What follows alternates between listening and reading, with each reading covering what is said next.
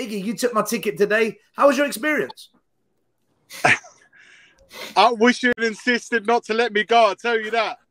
It was hold you back like a dog. Do you know?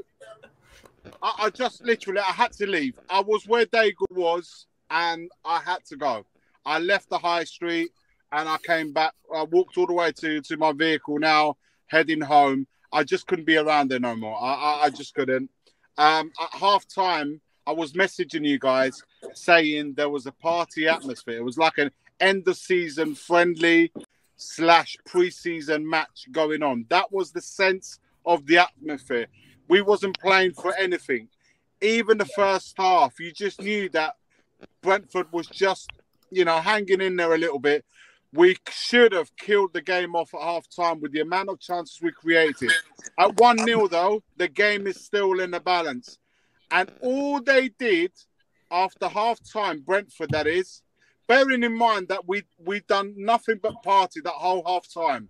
There was honestly, it's alarming. I was looking around myself and thought to myself, where the hell am I? I messaged you guys. I said, I feel like I want to leave already. And the second half, they just literally turned the pace up, turned the heat up. Not much, just enough to turn the game on its head. And within 10 minutes, they did that. And after that, there was no reaction. There was no tactics. There was nothing. It was just bland. The atmosphere only turned a little bit the moment we went 2-1 down. Up until we was 1-0 up, there was no problems. It was like people were having conversations around me about their week. There was no... I just can't get my head around. You are watching a football match. Be solely focused, involved in what you're seeing.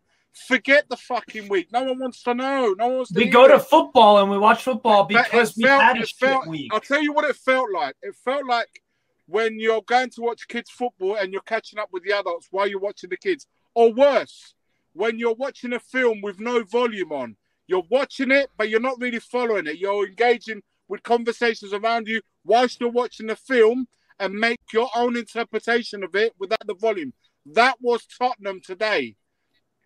It was awful to be in. And honestly, within 30 minutes of the first half, I regretted being in there. And I totally understood what you were saying before the game when you said I cannot be around it.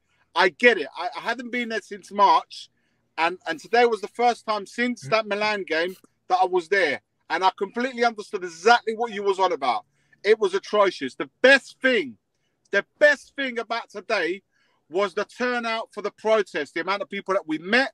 There was lots of new people there, lots of faces, a lot of people that follow us right here on Tottenham Away, to which I can see some of you in the comments already. They were there today. I was able to put faces to those names and say hello to them and thank them for coming down. People that came from Southend, people that came from abroad, people that came from all over the place just to be there for the protest. They wasn't even attending the game. They came down for the protest. And to those guys there, I just want to say a massive thank you to each and every one of you that attended today. It was super important. But what followed was nothing short of what has been this season. A total and utter embarrassing and shameful